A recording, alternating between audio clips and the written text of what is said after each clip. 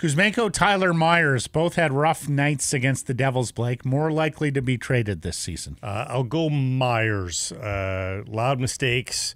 And his market as a right shot, big burly defenseman. And say what you want, say what you think you know of Tyler Myers. That's still a market out there in the National Hockey League. So I'll say Myers, and they try to find another one. I'll say Kuzmenko, right shot defenseman, still the biggest need for the club. And Kuzmenko doesn't seem to be playing nicely with Rick Tocchet, or at least not playing the way Tocchet wants him to play.